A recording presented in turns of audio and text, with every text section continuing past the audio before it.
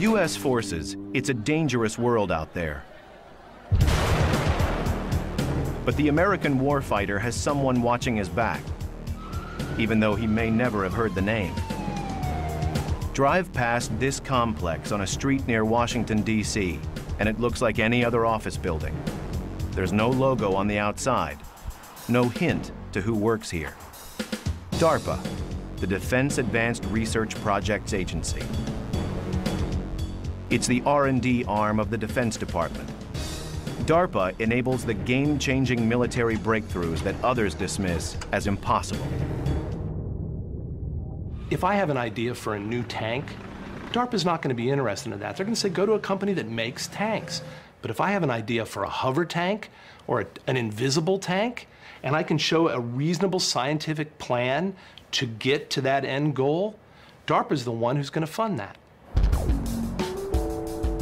DARPA has granted National Geographic filmmakers unprecedented access to closely guarded labs, remote proving grounds, and underwater test areas. Do you have a personal camera, ma'am? I do. I'm gonna need that as well. At DARPA headquarters, we surrender our cell phones at the Visitor Control Center. There's your badge.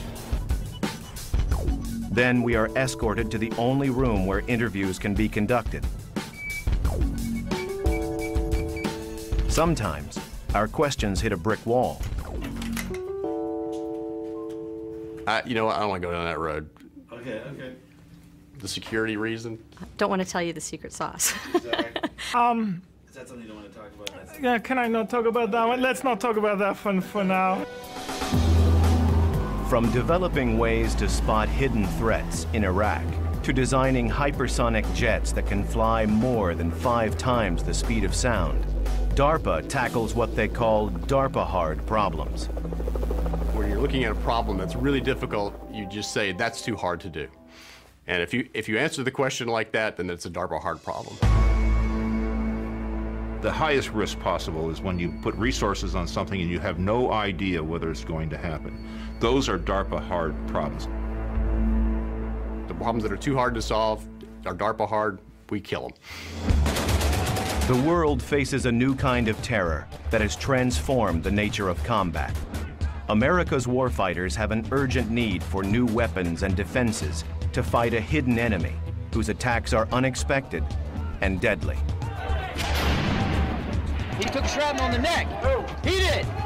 Case in point, how to defend our troops against rocket-propelled grenades. In Iraq, RPGs are a leading cause of combat death. They are cheap to make, fast, and lethal. RPGs can be fired from anywhere and race to their targets in seconds. A seemingly unstoppable threat. DARPA's solution, a revolutionary technology called Iron Curtain. The Iron Curtain was developed to protect lives of people in armored vehicles, light armored vehicles, against threats such as rocket-propelled grenades. Many RPGs are so powerful they can penetrate a concrete wall or a foot of solid steel.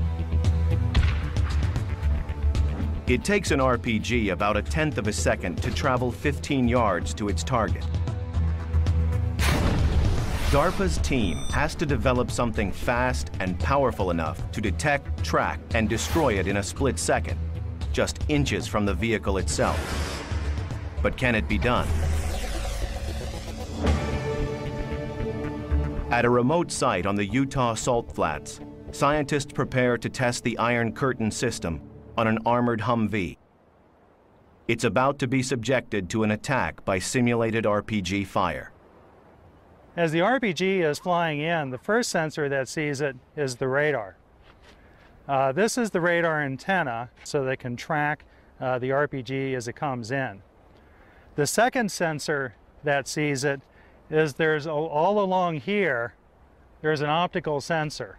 And as the RPG flies underneath, we're able to select the exact aim point. The countermeasure then has an effect on the exact point that you want it to. Now, since we can't have explosive countermeasures on the test that we're doing out here today, We use instead a system that we called a diode gun. And we set up the lights in sequence so that they travel down at the exact same speed that the countermeasure would be going. So we can see then, with the high-speed camera that's operating at about 30,000 frames per second, we can see precisely where the countermeasure would have hit the RPG. Today's test will require pinpoint radar detection of the incoming threat and an instant trigger of the countermeasure system. Before the test, the equipment must be calibrated. They aim the air cannon precisely using a laser. Okay, that's good. A little bit to the right. That looks good.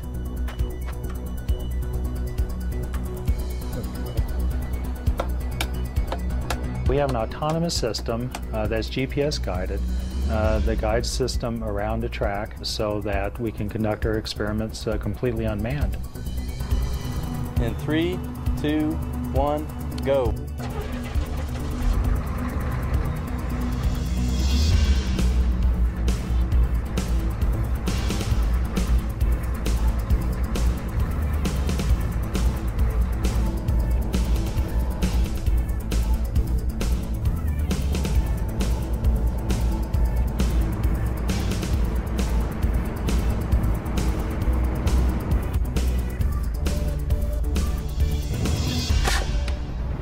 All right, let's watch the high speed.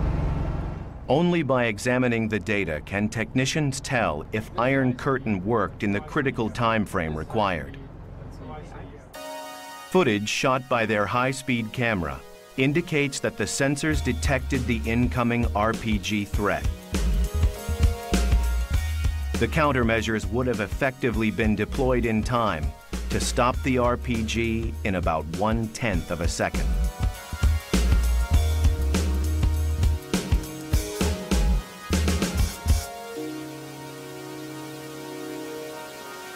The Utah test of the Iron Curtain system using simulated RPGs is a success. But can Iron Curtain stop deadly live RPG fire? In the case of Iron Curtain, we have had several occasions where the system didn't work as planned, and the RPG did go high order and destroyed all of our apparatus. And you just pick up the pieces, in this case literally pick up the pieces, and you push on. In June 2008, the Iron Curtain system is tested again with live fire. We had a lot of confidence in the system, although I won't say that my heart wasn't up here. We took a shot. We detected with the radar, the optical system went on, told our countermeasure where to shoot, we shot it, held our breath, and sure enough, we deaded the RPG, went over, wiped the RDX, the explosive off the vehicle, and congratulated ourselves. On that particular Humvee, we only had 3/8" armor, which isn't much, and we shot 5 RPGs at it.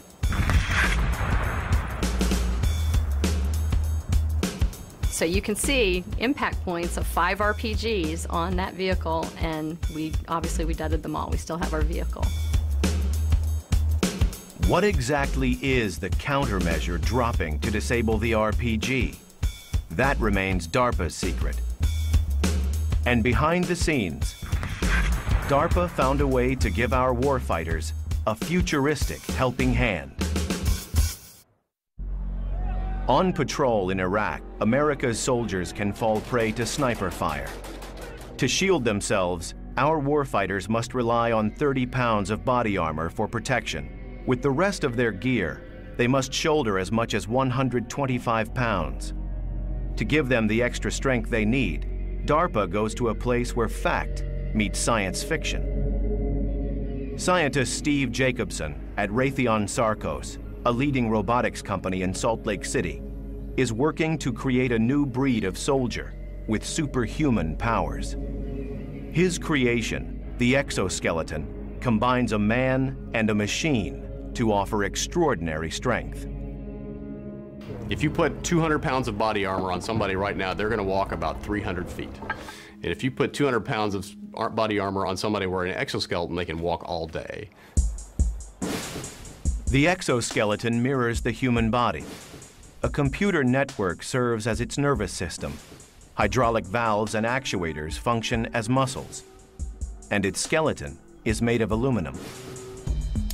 The challenge of putting a person inside a machine is a daunting one.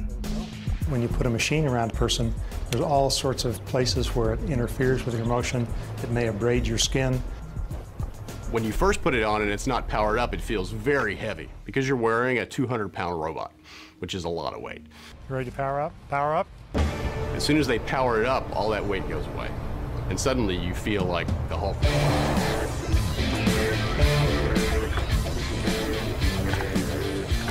Rex Jameson wears what is probably the most advanced design currently being tested by a human operator. The risk is that it's extraordinarily fast and extraordinarily strong, so if it decides to do something, I can't fight it. The exoskeleton is designed to amplify the operator's movement without blocking it, to read his motion, enhance it, and make him stronger. The superhuman stamina of the exoskeleton makes it a priceless military asset. It will allow a soldier to lift 100 pounds with no more effort than lifting 10. When I'm lifting heavy things with the exoskeleton, it's surprising. You look at the object and your brain thinks you can't pick that up. You don't feel any stronger than the exoskeleton, but then you reach out and pick it up and there's no effort at all, and it continually surprises me. It feels like I'm lifting a prop. How much load are you feeling of pulling 200 pounds? Maybe 10 pounds. Moving things is one of the large forgotten jobs in the military, and the exoskeleton was designed to help an individual soldier move boxes all day long without getting tired. A 35-pound ammunition can, a normal man can lift without much problem, but after lifting 20 of them, they're going to get really tired, and it requires no effort on my part, so I could do it forever, basically. By reducing fatigue, the exoskeleton can enhance the combat performance of the warfighter. And the exoskeleton is more than strong. It's light on its feet. The fun part for me about operating the exoskeleton are the speed moves, like the punching bag and the soccer ball. It's very quick and very precise, and surprising given how much power it has, how it can follow you so quickly. The exoskeleton is the best robot in the world right now because there's no other robot in the world that you can climb into, move freely, do work, and not get tired. One of the joys of the exoskeleton is watching someone's face who sees it for the first time. Because to them, this has been science fiction, but all of a sudden science fiction is real. They see a machine on a person, and they know tomorrow's here. The Army is adapting the exoskeleton for supply handling, to help our troops bear the burdens of war. But strength and stamina are not enough. A warfighter's survival depends on locating the enemy. A new DARPA breakthrough answers that need. For our troops, survival means spotting an enemy sniper on a rooftop before he spots you. Where's that fire coming from? When Iraq started, it was very clear in the urban area that what people really wanted was surveillance, but they didn't want it from 10 miles away. They just wanted to know what was on the next block. DARPA's solution, the WASP. It's no bigger than a toy, but looks can be deceiving. The thing I think that makes WASP so unique is it has all the same features that are found in a full-size airplane. It has an altimeter, it has a gyro, it has GPS, it has a magnetometer. All of these things that are found in full-size airplanes are found in a package less than 26 inches and weighs at less than a pound. Each stage or block of the WASP, produced by the AeroVironment Corporation, was supervised by DARPA Program Manager Leo Christodoulou. This is the Block 3 production aircraft. This aircraft has multiple capability with modular payloads, such as this one, which is a high-resolution camera. But it could also have a night vision camera, or indeed it could have an extra battery to give it increased endurance. Think of it as airborne binoculars for the infantry.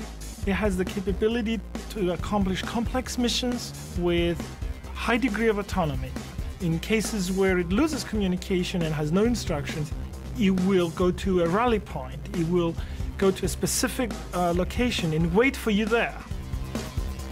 The WASP has already proved effective on covert combat missions, where it can be used to help detect snipers or terrorist hideouts. One of the key design objectives of the WASP was the ability for a single warfighter to quickly, efficiently, and easily assemble it and fly it in very short order. What I have in the backpack here is a micro air vehicle that a single man can operate. Here's the air vehicle itself.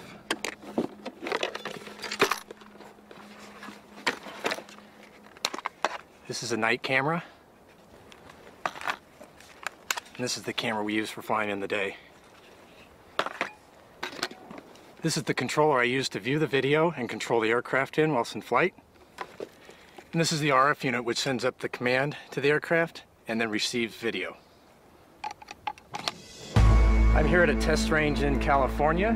We're gonna send this armored vehicle somewhere out on the range, way out there, and I'm gonna find it with this.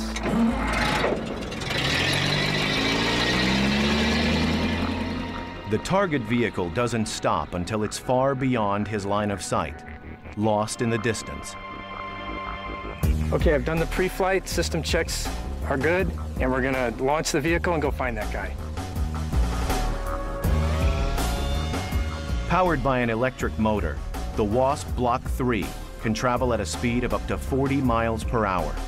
It's capable of flying for 45 minutes, to a distance as far as 3 miles away from its operator. So I'm looking down the road here, and we're just seeing where he might have gone. We're looking to the side, left and right. And I'll just keep looking around. I'm in side view camera here, and I'm just looking to see if we can find him.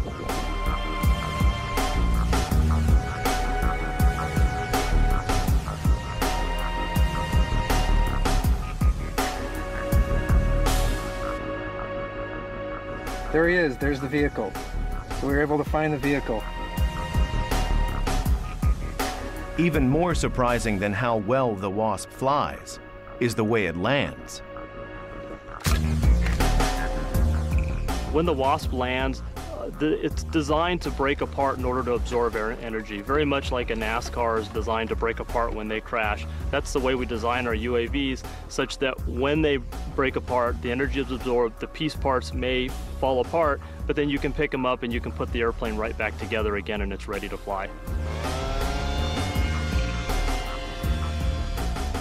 Not only was it DARPA hard technologically, but it was DARPA fast in terms of getting it into the hands of the operators. We needed to turn this aircraft into a robust, tough little bird that could take everything that a warfighter might throw at it. With the WASP, DARPA helps put the element of surprise on our side. And surprise has always been part of DARPA's DNA since a day that shook the world. DARPA was founded when one of our enemies took us by surprise. 50 years ago, we had Sputnik, launched by the Russians, which greatly surprised this country. We never believed that they were going to get to space first. DARPA's primary mission from the very beginning is to be an agency whose job is to prevent technological surprise to the United States. Over the years, we have found that the best way to prevent technological surprise is to create it. So we have gone out and created surprise in order to prevent it from happening to us. DARPA gave America the high-tech edge, with breakthroughs like the Saturn moon rocket that began as a DARPA program, and stealth technology. The reason you have a GPS receiver, the reason you have cell phones so small, because DARPA created the technology many years ago. Many other innovations that DARPA helped to pioneer, from the computer mouse to the internet, have transformed our lives. DARPA has been involved from the very beginning in enabling the technologies. If we could have a sticker, it would say DARPA inside. And that sticker would go to every high technology product there probably is. DARPA's quest for advanced technology ratcheted up after the deadly attacks of 9/11. Suddenly, we faced a determined and elusive enemy who posed an unnerving new threat. I had actually worked in the Pentagon at the time, and after 9/11, word came down that it was imperative that we had systems that could get places fast, over long distances. DARPA envisioned a game changer that could fly over 4,000 miles per hour, twice as fast as the fastest jet. Many times there's targets of opportunity and you have very little time to deal with those targets. A system that can fly 4,000 miles per hour from the continental United States has the ability to engage those targets in a very brief amount of time. In less than 2 hours, this extraordinary aircraft could fly 9,000 miles to carry a 12,000-pound payload to the enemy. But is such a revolutionary aircraft even possible? To find out, DARPA chose as one of its partners Lockheed Martin, a company that has developed many secret aircraft, including the U-2 spy plane and the SR-71 Blackbird, first aircraft to fly over 2,000 miles per hour. Their facility, called Skunk Works, is famous for its innovation and also for its secrecy. The access we're offering here today is really unprecedented. This facility has well over 1 million square feet and just a few windows. The reason for that is we want to prevent physical access from people looking inside the windows, but also to prevent sounds from being transmitted, as sounds could oscillate through the windows and transmit classified or sensitive conversations. Occasionally we have security areas that require supplemental security protection. In this case, we have white noise being piped in to prevent classified or highly sensitive discussions from being overheard by a casual passerby. Few discussions at Skunk Works cover subjects as sensitive as this one, a bold new aircraft concept design known as the HTV-3X. Pratt & Whitney Rocketdyne has the formidable challenge of developing the scramjet engine. A scramjet is purely a supersonic combustion ramjet. To put that in perspective, it's almost like trying to keep a match lit in a hurricane, because the speed of the air blowing past it is in fact supersonic. Instead of being restricted to a launch pad like a missile, the HTV-3X will have the game-changing capability to take off and land from any regular runway, offering strategic flexibility in a national emergency. To take off and land safely on runways calls for a relatively large wing, but to fly at very high speeds demands a much smaller wing. Can we make the control surfaces larger? How to create one aircraft to do both poses a double-edged design problem. We recently returned from the Lockheed Martin low-speed wind tunnel where we tested our low-speed aerodynamics for the HTV-3X. Low-speed testing for the Falcon program is part of making Falcon an airplane as opposed to a missile. An aircraft must take off and land gracefully, which means it must fly at low speeds to use existing runways. And so therefore, low-speed testing of these high-speed configurations is critical. Okay, let's get back together in 2 days and let's see what we got. Move on from there. The details of the Falcon project remain a closely guarded secret, and DARPA scientists intend to keep them that way. While DARPA enhances our potential for hypersonic flight, they also set their sights on helping our combat swimmers. These warfighters often swim long distances to shore before entering combat and risk arriving too exhausted to safely complete their mission. In the animal world, there are some extremely efficient swimmers. And we started looking at those animals to learn how they swim and see if we can transfer the methods that they use over to people.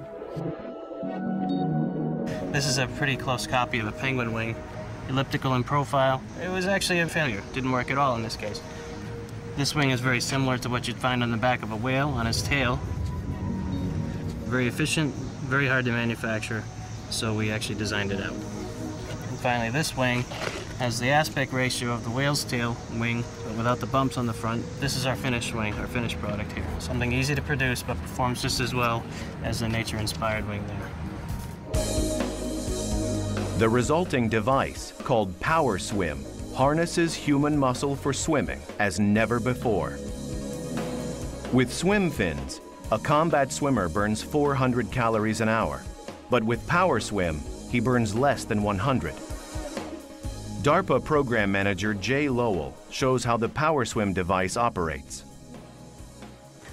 The way this works is you buckle this into your leg.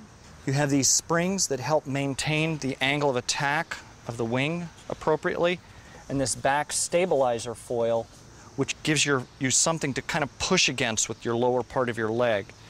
And you're essentially going to bend your knees and drive this spar away from and towards your body. When you're doing that, the foils are catching the water. It propels the whole device forward.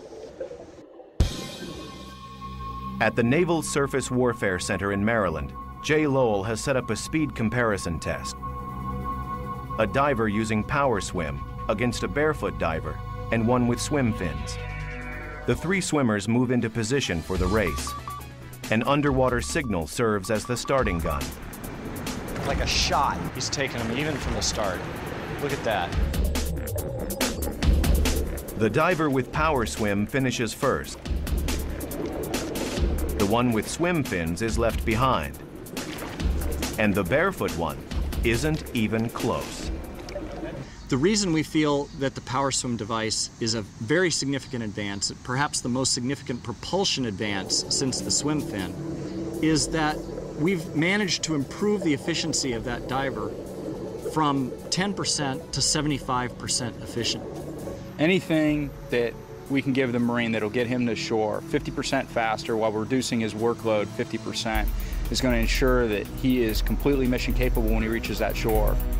PowerSwim allows combat divers to swim up to twice as fast and 4 or 5 times farther than before without getting tired. It means they can be dropped off at greater distances from shore, so they're less likely to be detected by the enemy. But this creates another problem. Because they're farther out at sea, combat swimmers face a higher risk of getting lost, and it's imperative they know exactly where they are at all times. To solve this new DARPA hard problem, the agency developed another breakthrough, the Tactical Underwater Navigation System, or TUNS. The TUNS unit combines an advanced compass and depth gauge with a state-of-the-art sonar system, giving the warfighter his exact position at all times. The thing that's nice about DARPA is there's no limits to what you can try. The sky's the limit, and no idea is a stupid idea. And so all that does is set all these projects up for success in the long run because they listen to everybody. DARPA innovations enable our combat swimmers to steer a safe course through hostile waters. And in Iraq, DARPA is helping our warfighters to face their deadliest threat. Improvised explosive devices, or IEDs, have killed over 1,700 Americans and wounded many more. They can be buried by the side of the road, hidden in ordinary objects, and triggered by cell phones. IEDs pose an invisible and ever-present danger. The DARPA hard problem: locate these explosive devices without setting foot inside the deadly blast radius. DARPA's solution: the MAV, for Micro Air Vehicle.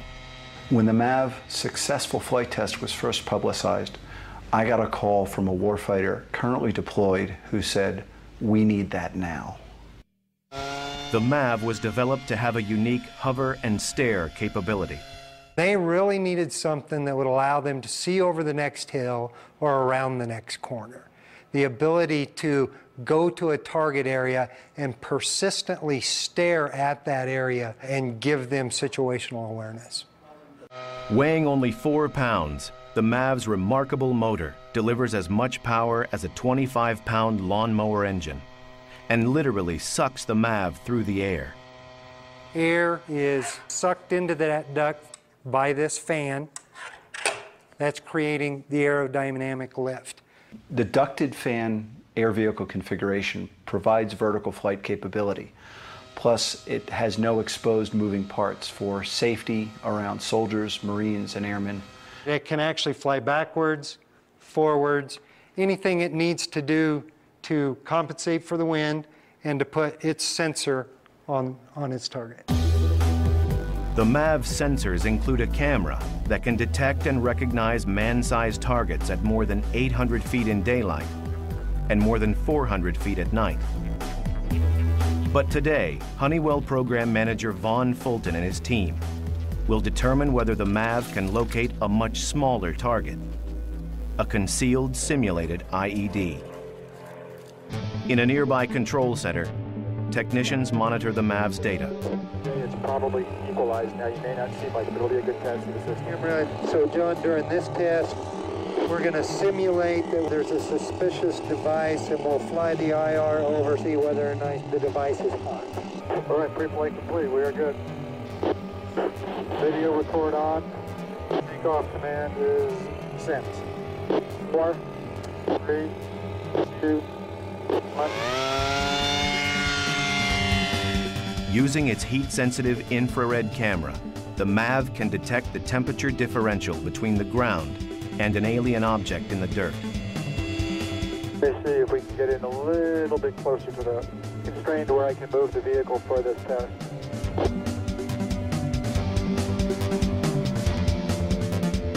They spot their target. The MAV's infrared camera detects what the naked eye cannot. Definitely something man-made, different temperature than the surrounding area, so certainly something that you would want to go investigate.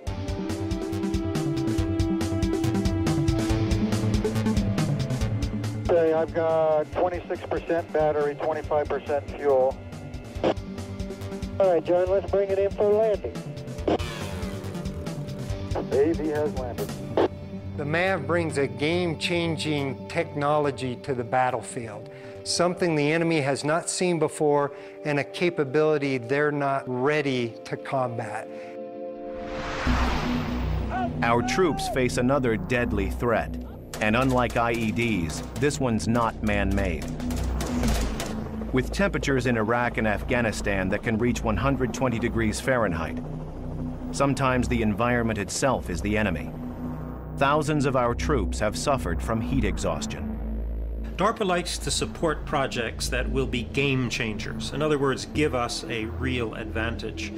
And if you talk to any soldier who has been deployed in Iraq and Afghanistan, you ask them what is the major limiting factor for their activities over there, they'll say heat.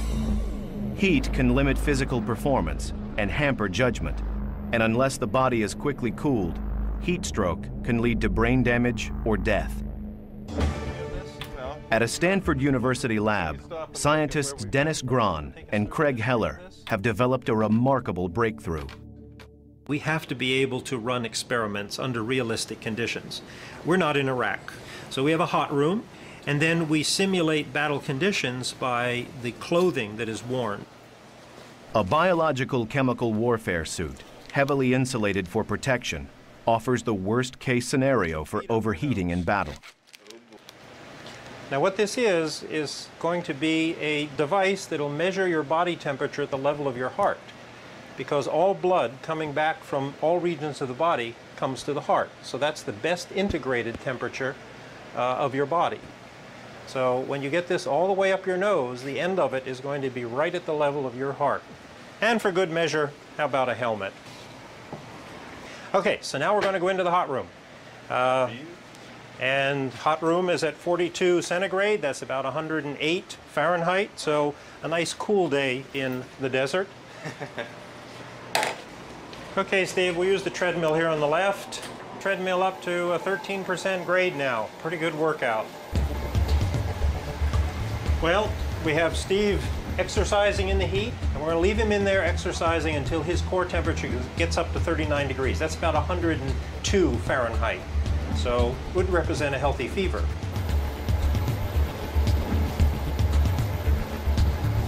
When his core temperature reaches 102 degrees Fahrenheit, he is even more heavily insulated. Okay, Steve, we've now simulated full biological chemical warfare gear by insulating your hands, which would normally be covered with gloves, your face and head, which would be covered by gas mask, goggles, helmet, and your feet, which would be covered by boots. How do you feel? Kind of warm. Kind of miserable, huh? Okay. Steve is left to rest in the hot room, but his temperature still hovers at a feverish 102 degrees Fahrenheit. Okay, Steve, time's up. So let's make you feel a little bit better. Craig will cool Steve off using a revolutionary device. They call it the glove. The gloves are activated, so now we can see how much heat we can actually suck out of your hands. All right, looking forward to it.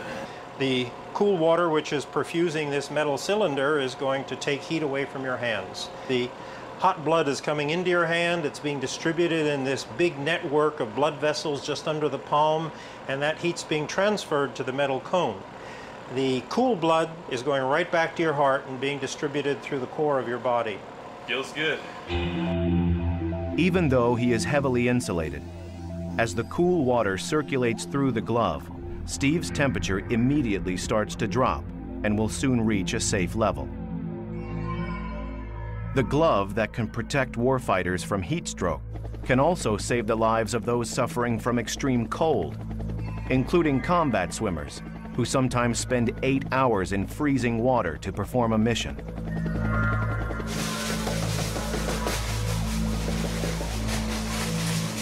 How are you feeling at this point? Feeling a little bit cold. Dennis Grahn is testing whether he can stop research assistant Tim Wolf from shivering. Even in the chill of an ice bath that simulates the extreme cold a combat swimmer must survive. Let me see your hands here. Yeah, you can feel they've pretty much closed down. Let's take a look at the palm on the infrared here. Your face is cooling off pretty well. Your nose is definitely shut down.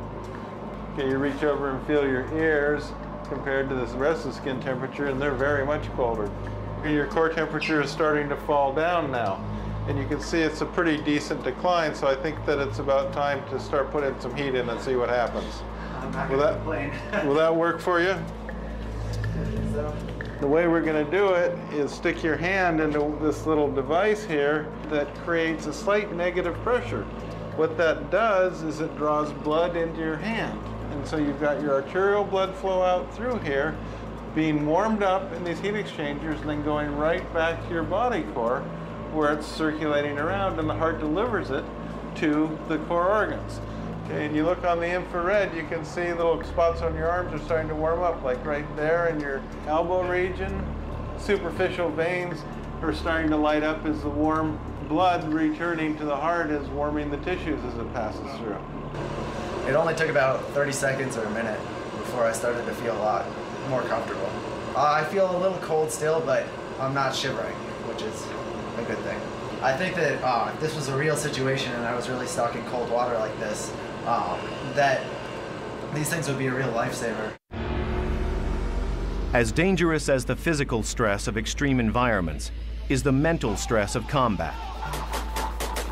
There too, DARPA readies the warfighter to step into harm's way.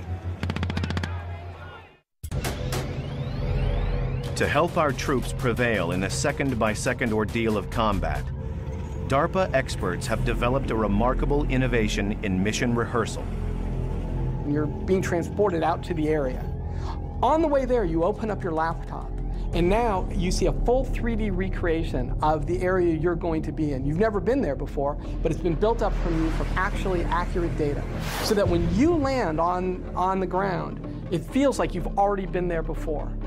The real-world 3D simulation combines the latest satellite data, ground photographs, and drone footage for a depiction of the combat site so accurate the warfighter can rehearse his mission as never before.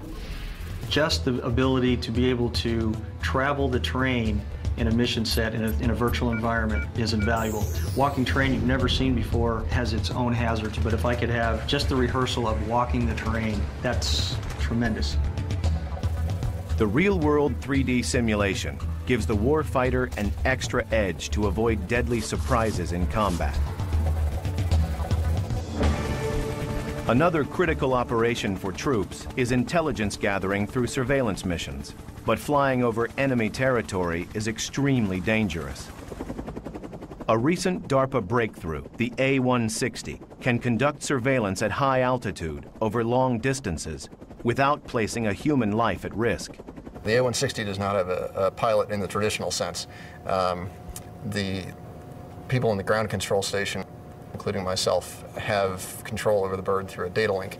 where we give it airspeed, heading, velocity commands. The pilotless A-160 can hover at 20,000 feet and has set a world record for a helicopter of its size, flying 18.7 hours without refueling. A-160 is clearly a game changer. Its ability to take off and land vertically and its very, very long endurance and its high altitude operation gathers together a set of capabilities that no other aircraft has ever had before. Today, at a secure landing field in Victorville, California, the A-160 will be tested carrying a payload that is itself a breakthrough, a radar system called Forester.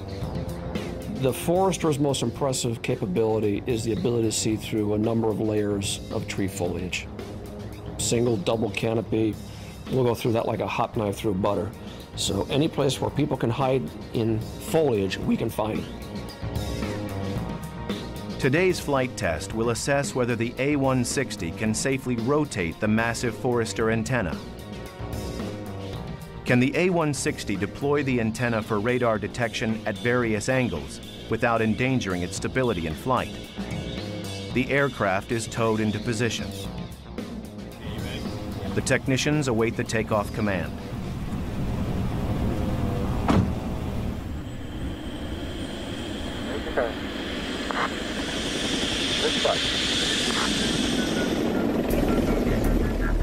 Shadowed by a chase helicopter, the A-160, carrying the Forester antenna, climbs to its programmed altitude for the test to begin.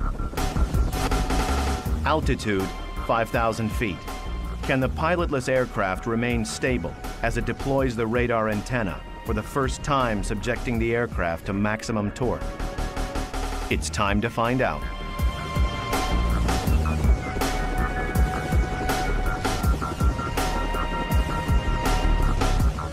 The radar antenna is deployed. The test director delivers the official verdict.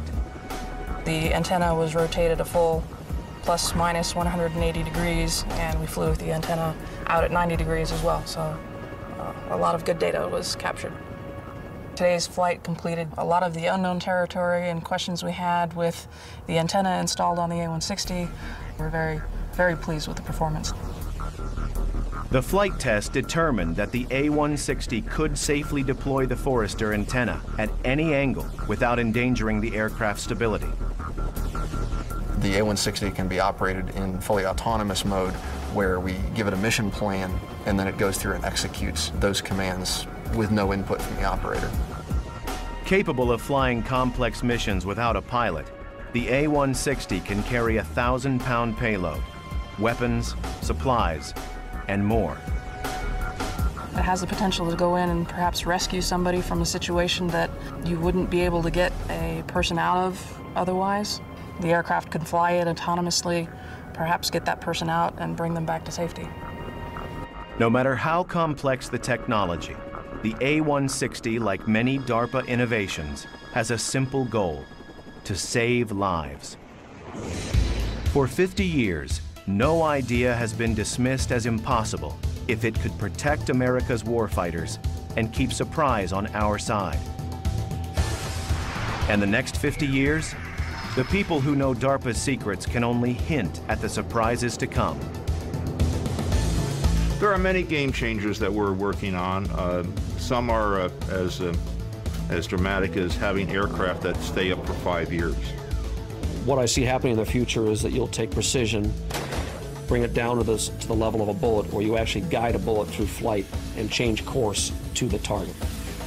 Aircraft which reconfigure themselves in flight.